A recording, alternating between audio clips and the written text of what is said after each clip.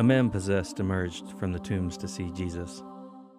What do you want with me, Jesus, Son of the Most High God? Do not torture me. What is your name? My name is Legion, for we are many. What are demons and where do they come from? Demons are the spirits of the Nephilim, the giants mentioned throughout Scripture. They are the offspring of fallen angels and human women. The sons of God saw the daughters of men that they were fair, and they took them wives, all of which they chose. There were giants in the earth in those days, and also after that, when the sons of God came in unto the daughters of men, and they bare children to them, the same became mighty men which were of old, men of renown.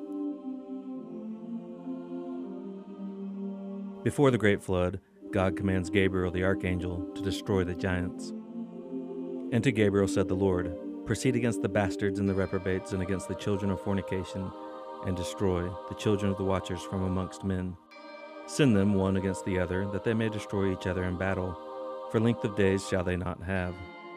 And no request that their fathers make of thee shall be granted unto their fathers on their behalf.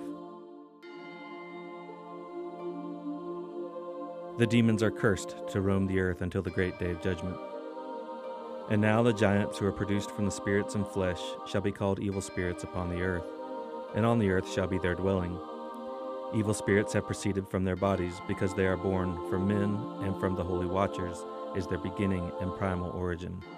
They shall be evil spirits on the earth, and evil spirits shall they be called. Demons and fallen angels are not the same. For the Sadducees say that there is no resurrection, neither angel nor spirit, but the Pharisees confess both. Lucifer, Abaddon, and Baal are but a few of the fallen angels mentioned in Scripture. Beelzebub, a fallen angel, is the prince of the demons. This fellow doth not cast out devils, but by Beelzebub, the prince of the devils. Demons have risen up against mankind. And the spirits of the giants afflict, oppress, destroy, attack, do battle, and work destruction on the earth, and cause trouble. They take no food, but nevertheless hunger and thirst, and cause offenses. And these spirits shall rise up against the children of men and against the women, because they have proceeded from them.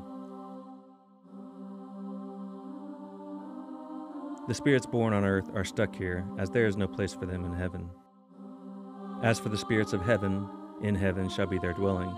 But as for the spirits of the earth which were born upon the earth, on earth shall be their dwelling. This is backed up in Luke 16, where Scripture says that spirits cannot pass the great gulf. Between us and you there is a great gulf fixed, so that they which would pass from hence to you cannot, neither can they pass to us that would come from thence.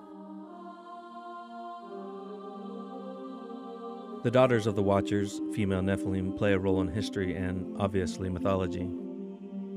And the women also of the angels who went astray shall become sirens. Sirens appear in the Greek epic The Odyssey as half-bird, half-women who sexually lure sailors to their deaths. This isn't far off from the succubus Lilith in Sumerian, Roman, Greek, and Egyptian legends, who is regarded as the mother of all succubi. A born-again follower of Jesus need not fear the shadow realm.